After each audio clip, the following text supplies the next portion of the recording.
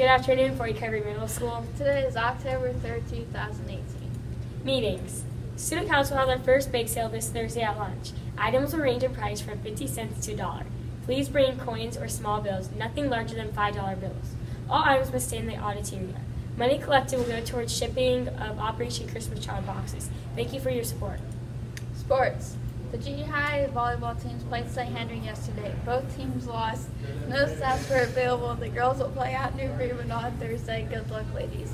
Mixed Sports has some extra Staying Strong t-shirts. They have every size except for mediums. Shirts are $10 and with $5 still going to the home and family. Please call Mixed Sports at 419-678-8026.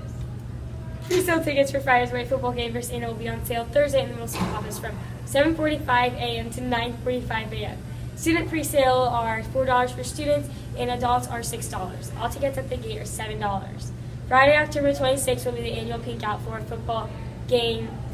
cancer football game for sales. There are extra forms in the office if you need one.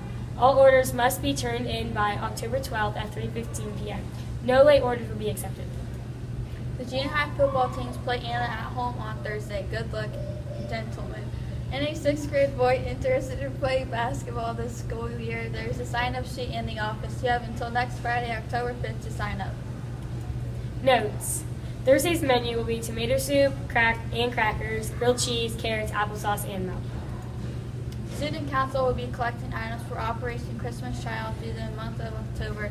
Each student should be getting a flyer listing the items that will be collected. The grade level that collects the most items will be treated to donuts and hot chocolate.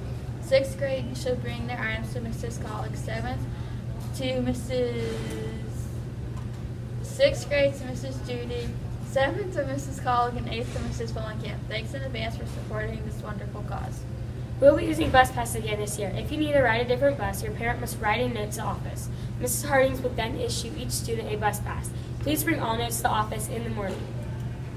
Remember, anytime a student leaves school, a parent must call and give a reason for the student's absence or may write a note.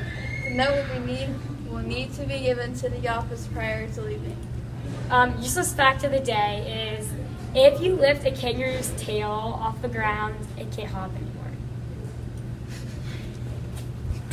And now, would you please stand for the Pledge of Allegiance? I pledge allegiance